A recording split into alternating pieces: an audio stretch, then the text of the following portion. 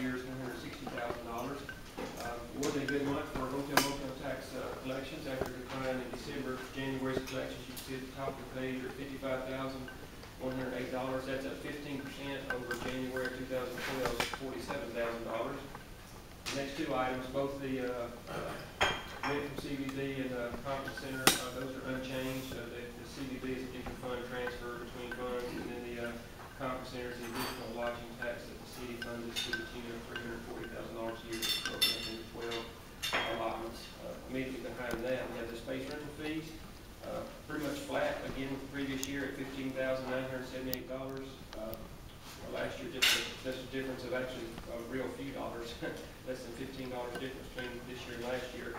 We had 25 events this January versus 29 last year. So obviously a couple of events were larger. But I will tell people, I'm going to show you a chart next month. We've got more time next month to get in. I'll show you a little couple of trending things we're keeping track of next month. But the number of events I don't get too hung up on. I mean, because you can have 4 events. If we had 4 events in the whole month, but they all booked 7 days, it took the entire room 7 days. That's only 4 events, but it's still a lot of activity.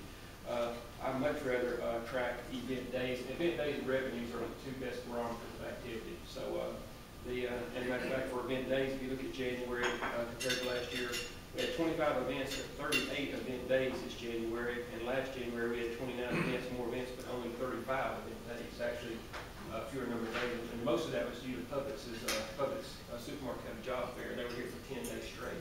So on one event, 10 days of activity. So that's why we're actually a little bit busier this month, even though the number of events was down a little bit. We actually have more activity in the facility. At the bottom of that top section, you look at the food and beverage revenues. Again, it was fairly consistent with last year. You take all those food and beverage line items together, from catering and the service charges and alcohol sales and everything, all the way down to tablecloth rentals. That's a little over $40,000 last month. That's down less than 2% from January 2012. Again, no real big eye openers either way, as it was relatively flat and pretty similar to last year. At the bottom of that page, we get into the cost of goods sold section. You can see we have food expense there of $11,470. I just point that out as a percentage of catering revenue. It's at 30.6%. Food expense versus catering food revenue. Last year compares well to last year as well, as last year was at 40%. So 30.6% versus 40% in January of last year. So that's a good improvement. Tim? Yes, sir. Isn't 30% our target? Well, generally in rough terms, a third. So anywhere between 30 and 33%, we're hitting where we want to hit. So that's a good number.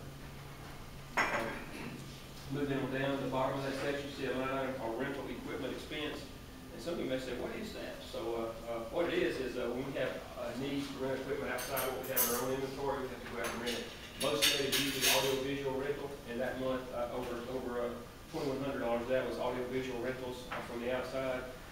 We use a company called Event Point. I have worked with Event Point since I've been here, and whereas before we were renting our projectors to the public for $125, theirs were the same price, so we were kind of passing through.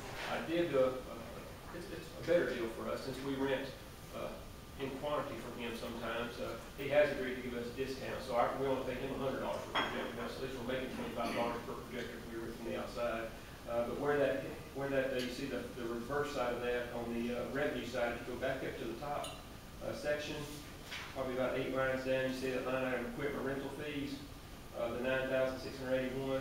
So we are recompense. I mean that's real of our equipment in-house, plus the stuff that we rented out of house. The customer's still being charged for it. So that's where the revenue side of that $35.59